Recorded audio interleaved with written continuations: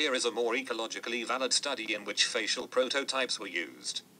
Each of the faces was made up of features, such as hairstyle, mouth shape, and other attributes.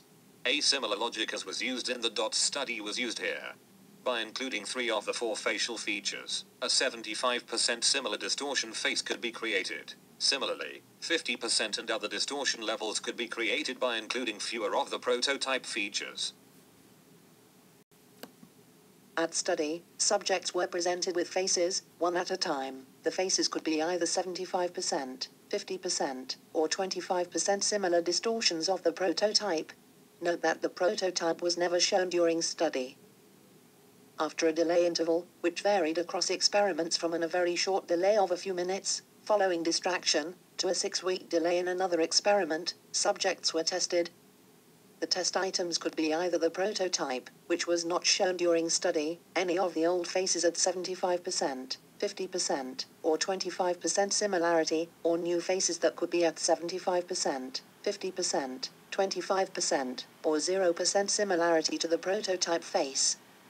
Subjects were asked to make a memory judgment of confidence about how confident they were that the face they were being tested on matched one of the faces they had studied in the previous session. Now let's look at the results. Interestingly, the results from the short and long delays were very similar, indicating long-lasting memory for the face stimuli. These are the results from the study. By the way, we will treat the 2 different retention interval conditions as if they were the same, because the results were the same.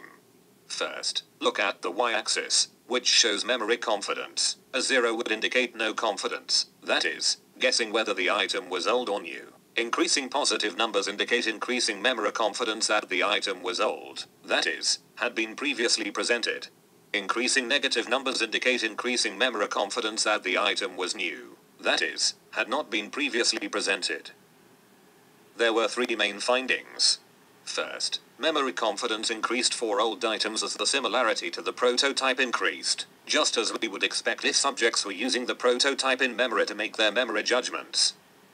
Next, confidence that new items were new was highest for 0% distortions, and worst for the 75% distortions, which again makes sense, because it should be easiest to reject an item and call it new if it is completely dissimilar to the prototype. Finally, perhaps the most interesting finding was that subjects reliable were most confident at calling the prototype face old.